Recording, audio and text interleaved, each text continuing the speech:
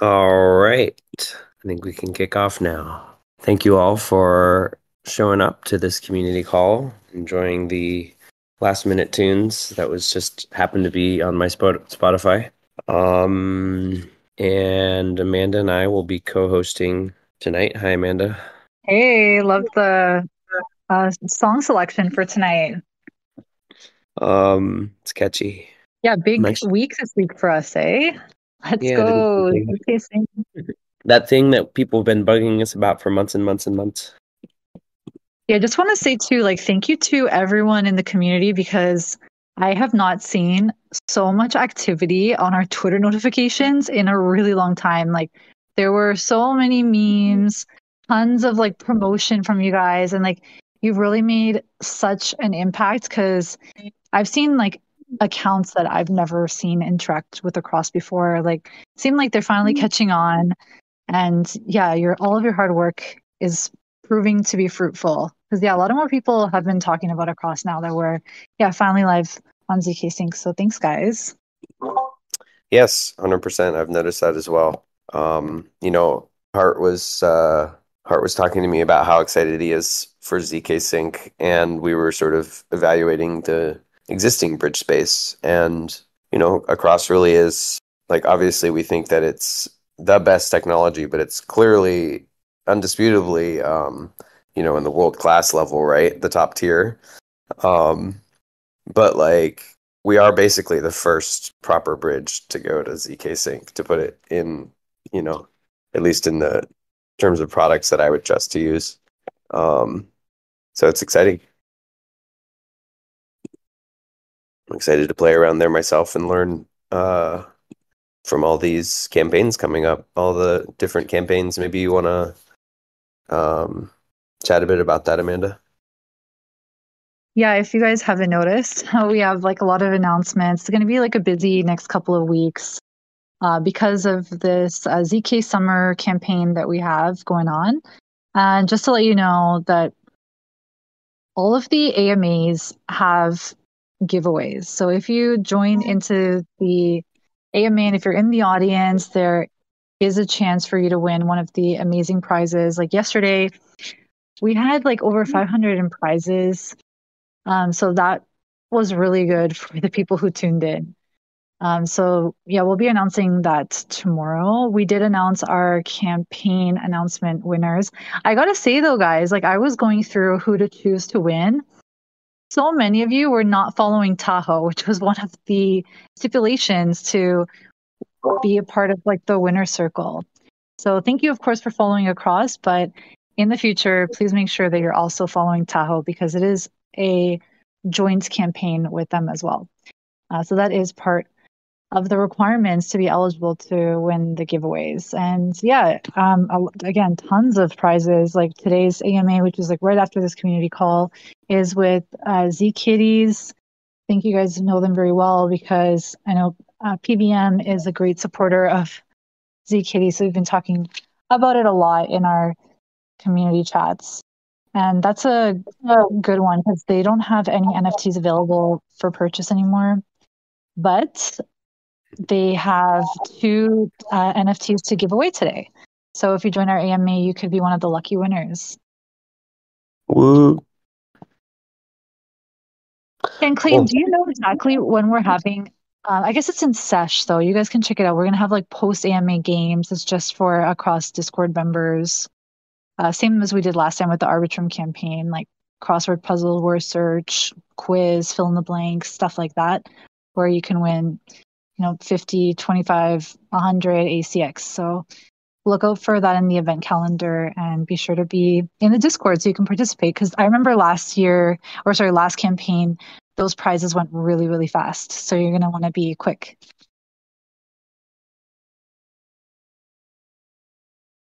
Right on. Chase and Dylan, is it, am I remembering correctly that you have to jump at the 30-minute mark, or was that just last previous time? That's the proposed time.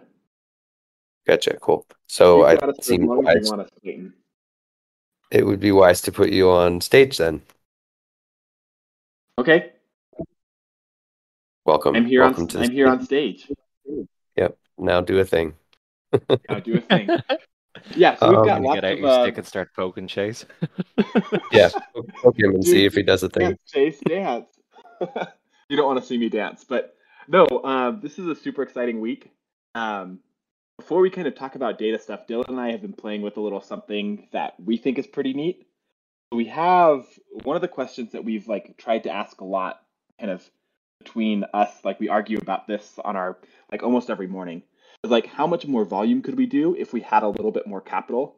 So we've been working on a little simulator where we can pretend that we have more LP capital and kind of process a bunch of the bridge transactions that we currently don't get, and pretend like Across was seeing all of these transactions. So kind of keep an eye out. We made good progress on that this week, and we may have some fun things to say about that in the near future. That's very interesting. So you're able to kind of determine transactions that would have been likely to go through Across had we had available liquidity. Yeah, that's very cool. I like Yeah, that. and even just like weird, like one of the questions that I think one of the first things Dylan asked was like, when he joined the team was like, well, how much could we do? How much volume could we do if we did 50% of all bridge transactions? Let's suppose that 50% of all bridge transactions came to us. Could we support that? And our answer was, we're not sure. And so we're kind of pushing towards that some of those numbers. Cool thing Right on. is like the quality of the engineering team, like there's tons of different levers that we can pull to like basically eke out further efficiency out of our current sort of system and resources. So it's not like a be all end all if we're not able to like capture more LP capital or like more relayer capital. There's a bunch of cool little tweaks we can do to how the protocol operates that should give us like much higher levels of capital efficiency. And like it's not like Yes. we're inefficient at the moment. Like we're already probably the most capitally efficient bridge out there. So it just kind of shows you the quality you get back out of smart contract design. And I mean smart contract design. Smart But yeah, the contract guys are design. just top notch. Exactly.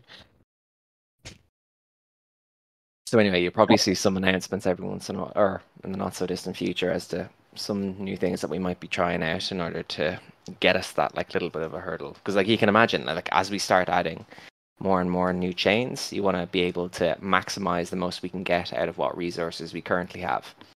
I actually put together like if anybody's actually interested in looking at that, Brit might have already shared the link recently, but there's like an across protocol statistics Dune dashboard there.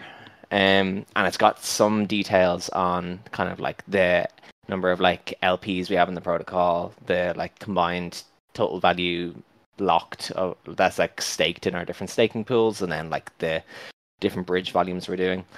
Next up on my list will probably be like adding in some of the stats on zkSync. Unfortunately, Dune doesn't currently support them, so I'm probably gonna have to do some hackery in order to get that up there. But it's interesting. Just keep an eye on that to see like how Across is making use of its current resources and like where we could possibly go in the future with what we've got. For any of you who are kind of more analytically inclined. Yeah, so to kind of EA's asking some good questions. So one of his questions was any key areas to target more capital. I know we had previous conversations about kind of approaching DAO treasuries for diversification, but he was curious where the Risk Labs team is focusing on getting more capital. I think that's one of the ideas we want this to help us with. We want to know how much more capital we actually need, right? So like actually like it's a bit of a waste if we attracted, I don't know what number it is, but certainly if we attracted $5 billion of capital, there's not really $5 billion of bridge transactions. And so we don't want to attract capital that's not going to get used because that hurts all of our LPs. And so we're kind of we're definitely playing with both. We're trying to make the capital we have more efficient today, and we're trying to sort out how much more capital we actually want to attract, make sure that kind of everyone's capital is getting used as efficiently as possible. If you think of it like in the traditional VC space, like when you actually like get an LP into your fund, they don't actually just like give you all their funds at the very start. They like you call down that capital as you actually need it.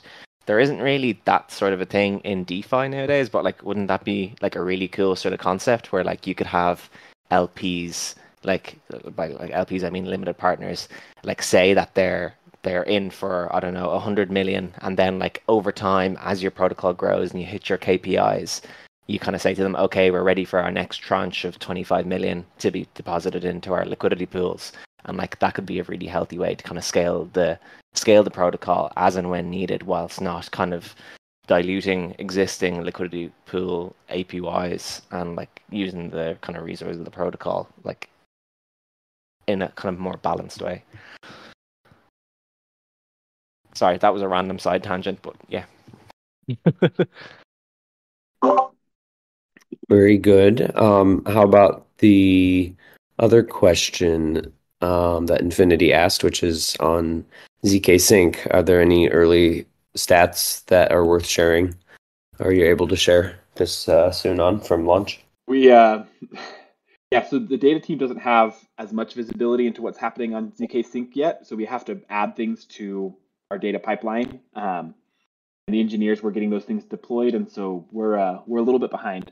I've got a little tab up on another screen where I'm trying to kind of compute this by hand, but I will let you know whether I succeed or not by the end of the call.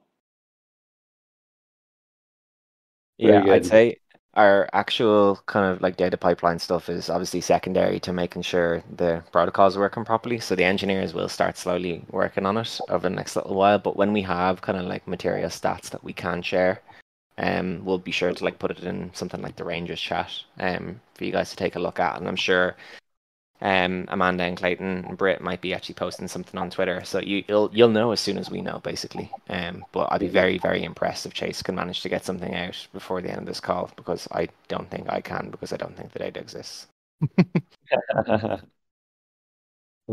That sounds like a challenge. You better get on it, Chase. Very good. So, Amanda, as far as I know, we don't have a guest for tonight. Is that right? Or for today?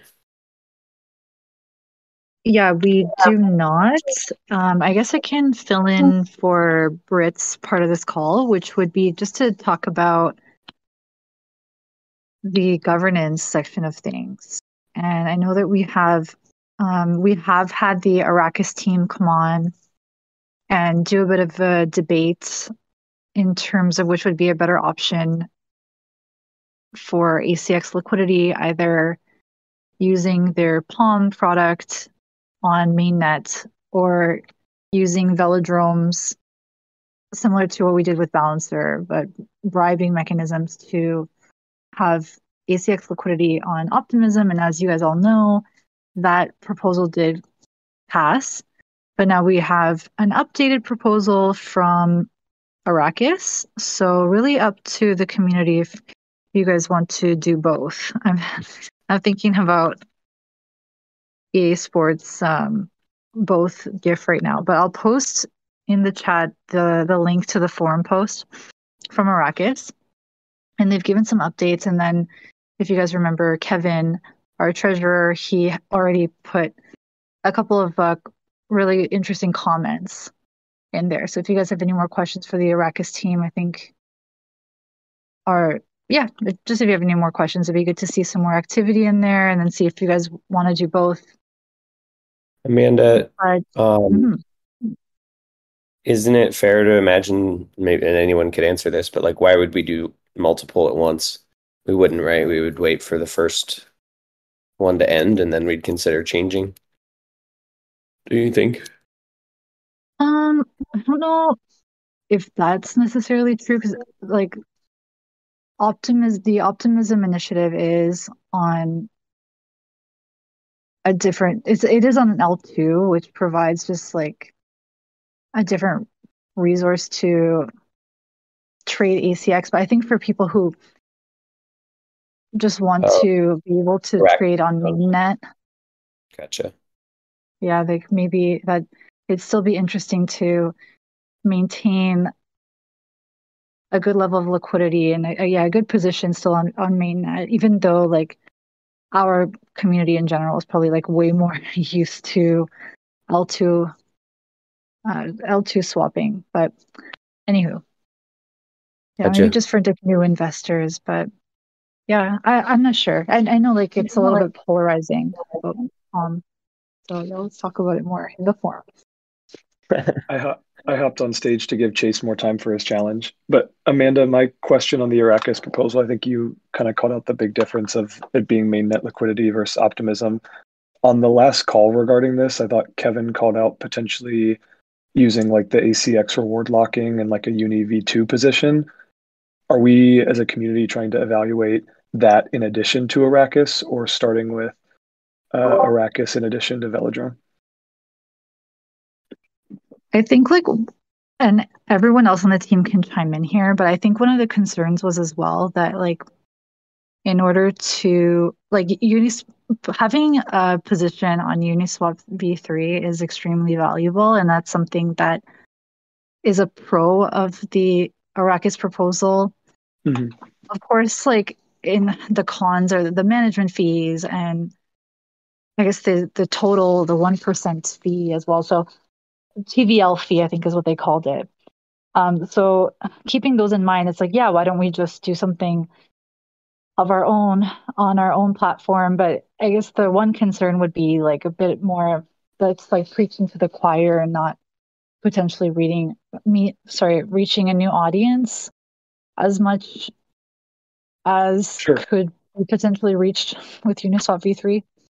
Yeah, just That, FYI, like we are, like I'm not sure I can say this or not, but like we are definitely going to be adding the ability to stake a liquidity position in the protocol. With Uniswap v3, the issue is they don't issue you like an LP token back; they issue you Yep. an NFT. So like you can't really deposit that. But like on the liquidity pools that we currently use, which I think is Balancer is one of the main ones, like that they do issue you the token out. So like we will be able to lock that. So like that'll be running in tandem with the bribes on Velodrome, or like the proposal with Iraqis as well. Like so like I think we're going for a kind of like more like an experimental approach, see what works, with like a bunch of like relatively low lift things that we can try out. I'm like, yeah, you remember when I was talking about this last time, I was relatively bullish on the liquidity pool token locking, and like trying to earn like ACX rewards through that, because then you get like liquidity owned, or sorry, protocol owned liquidity, but like that doesn't necessarily mean that it's going to work out that way in the end. But like, why not try a few different things, see what actually does stick? No, Dylan, I think that's helpful. I think it's hard from my perspective to give strong opinions on like future direction, other than I think mainnet liquidity is important and exploring the L2 space is beneficial. I think some folks convinced me more of that last time, but I think because of what you said, like we're kind of doing this like maybe broad approach and seeing what works well or what, is the lowest cost or lowest downside options right now. It feels like we don't necessarily have like a cohesive, streamlined strategy, which I think is okay, but I'm less inclined then to like make I don't know, have strong opinions on the Arrakis proposal other than like, yeah, it's worth a shot if there's not a big downside or expense associated. Is just from like Amanda's question to like, yeah, that was my only kind of opinion or commentary. It's like, yeah, let's try 5 of these things and then reevaluate as a community in a month or so how they're going based on the data. Yeah, exactly. I think, and sharing the data openly with the community so that like we can come to a kind of conclusion together is probably going to be the best way forward. Like we're going to be evaluating it rather rigorously from our end as well. But yeah, cool. Yeah, just seeing that what makes sense. sticks, I think is the best kind of approach. It's something that's worked very well in past teams that I've worked on. When like you're literally just speculating otherwise, we might as well get some hard evidence when it's not that difficult to come across it, and a month really isn't that long of a time. Yeah, no, appreciate it. Agreed. Cool. Well, I'm looking forward to kind of seeing some of the outcomes or data then. Thanks.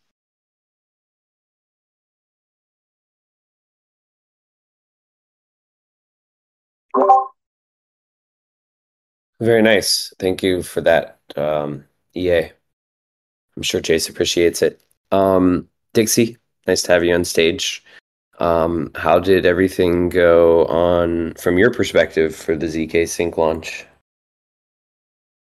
Hello. Nice to be here. Yeah, zkSync yesterday. So a little fact, this was actually the first time in across v2 that a new chain has been added, and I think given that actually things went pretty smoothly, and we actually have had a retro internally about how it went, and one of the comments was that there was like people had a good kind of feeling about this one, which is really nice. So since launch, we actually haven't had any identifiable issues. We obviously had a dispute 2 days ago, but that's kind of par for the course when you're making some kind of protocol level changes. And basically, we were monitoring things very closely. So everything's okay, and yeah, I think the launch has gone well, and we've had, I think, over 200 transactions on the spoke pool on zkSync. So people are obviously using it. We're up to 340. So I think it's picking up a bit of traction. And if I look at the transaction history, it's pretty busy over there. So I think that's really positive to see. And obviously, we're happy to be adding new destinations for people to bridge to. Is that destinations plural? Wink, I don't wink, know. nudge, nudge. We have actually notified relayers that they might want to make some changes to their configuration in advance of another change that is coming. So I won't open my mouth too much, but I think zkSync is obviously not the last chain that we're going to be adding. So the next question I have is, have you tried playing with anything on zkSync? I actually haven't, other than bridging. I haven't actually interacted with dApps there yet. Yeah, so I've spent a lot of time playing with the zkSync Block Explorer, which is not exactly on the chain, but anyone who looks at zkSync will notice that it's not Etherscan over there. But separately, I have used Argent a little bit, and Argent is obviously like it's quite interesting. It feels to me like it's a very different user experience versus something like MetaMask, because in Argent you're doing so much more through the application on your phone. Right. But I think it's a good user experience, and it feels a bit more polished, I guess. Although I also kind of like to see what's happening under the hood, and I can't really get that same feeling when I'm using like Argent wallet on my phone. Sure. But yeah, I haven't done too much else like farming or anything like that, or minting anything. Sure. So yeah, it's hard to do that when you're also building a product, I've learned. I thought when I came on board here, I'll have so much time to do all this stuff, and I feel like all of those kind of like side projects and like little side hustles that you have kind of faded into the background as we instead just focusing on building across. So I don't know if anyone else has that challenge, but it's definitely an issue for me. It's true. Definitely You are become less degenerate over the last little while as work actually picks up. I feel like in the last role that I was at, like it was getting distracted by DeFi. Now that I'm in DeFi 24/7, I'm not getting distracted by it. Yeah, maybe that's the most. Sorry. Go ahead. Yeah, I think like so previously, you would if you're doing kind of degen stuff, you're kind of betting on something going up, and maybe betting on getting an airdrop allocation or something. But actually, what we're doing by building a cross, we're like betting on a cross, and that's also, I think, an interesting way to look at it, because the bridging space is changing, and I think it's really interesting to see like how a cross is gaining market share in different ways. And of course, we expect to see that increase as we start adding more chains and tokens as well. So it's basically betting on the success of the product. But I think it's hopefully it's energy and time well spent. So. Right on. Agreed. Well, very good. I don't see any reason to draw out the call for a full-on hour since we don't have a guest this time, but we do have some time for questions, or maybe I'm forgetting something, Amanda. Yeah, let's do some questions because I almost forgot about our wheel spin. We cannot forget about that. So I will quickly get the names into the wheel.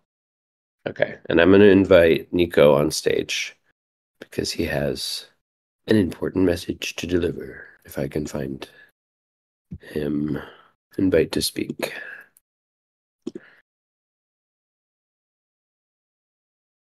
Nico. Good morning, everybody. How's it going? GM, says everybody. I got to start off by thanking Amanda. It was so much fun to be on your space yesterday. That was great. I loved being on that panel.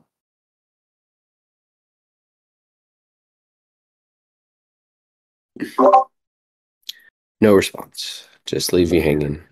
There. She Um, she loves having She's filling out that week. I wanted to just tell everybody really quick, we're super excited. We've been long partners with you guys over at Tahoe for over a year now. The first time we had you guys on the community call was back last year. I've got to double check the date, but oat collectors will know that. We always give out a nice oat for having you guys on our community call. But we're really excited to be in this partnership with you. It's a really cool campaign. We're excited too, and I do remember the day that someone reached out and asked about integrating Tally-Ho, as it was called at the time. And it was quite early, of course, in Across's days. I think it was the first project that reached out for a relationship, actually. And here we are today. Yeah, and it's amazing. I mean, just in Web3 time, a lot has happened.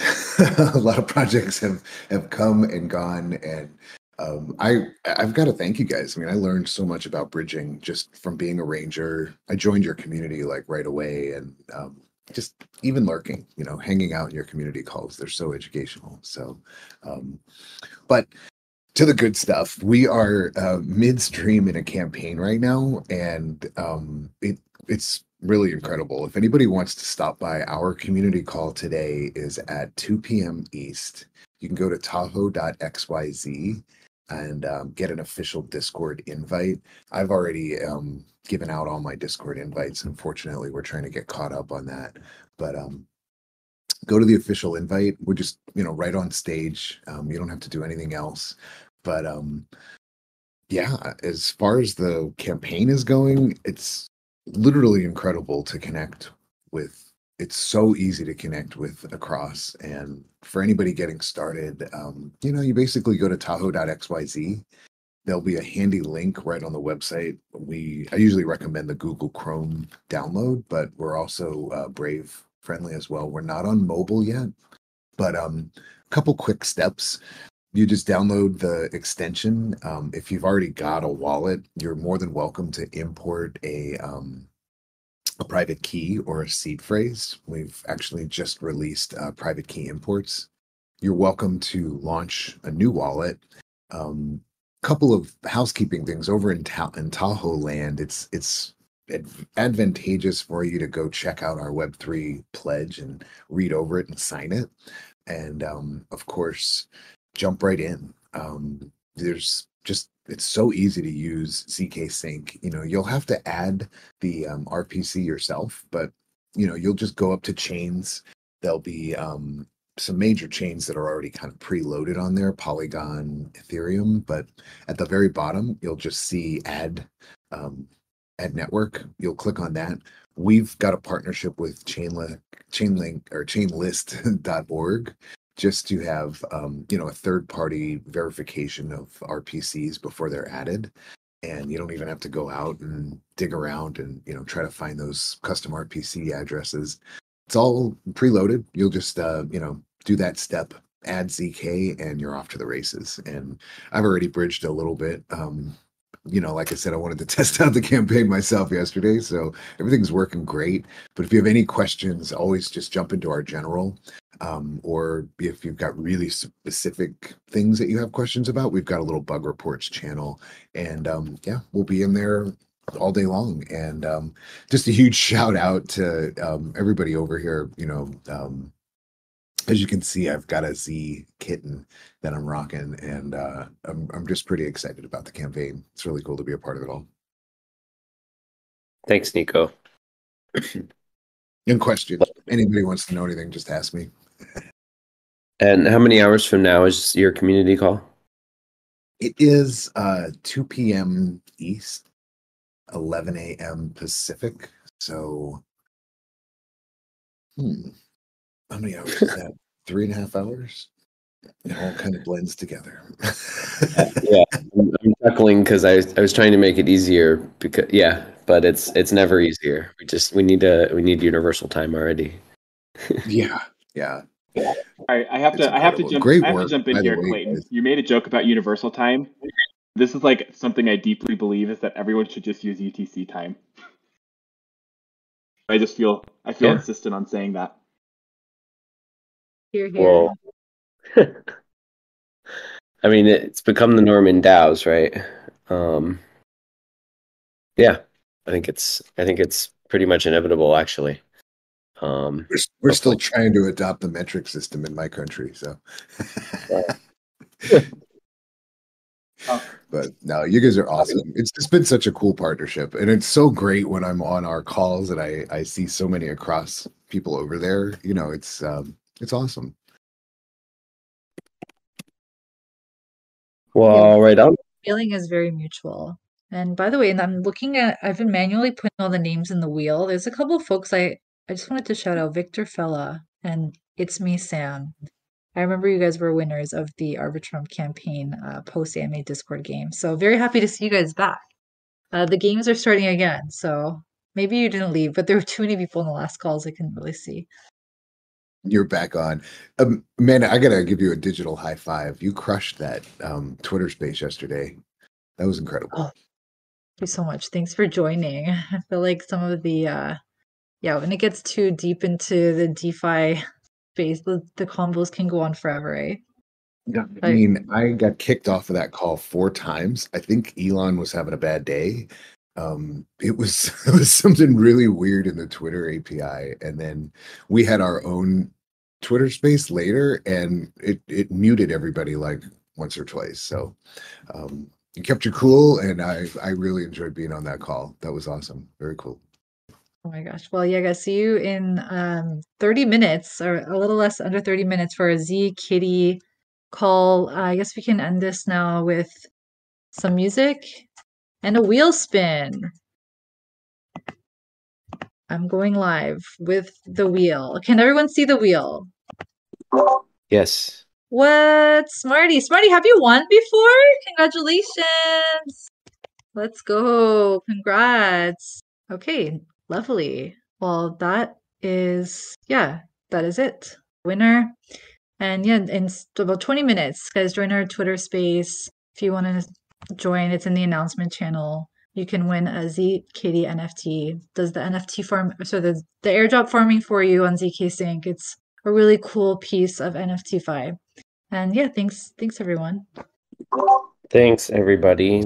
I will play our closing song, but I have to get our guy back in here. Thanks, There we everybody. go. Looking forward to seeing you later today, too. Yes, thanks, Nico.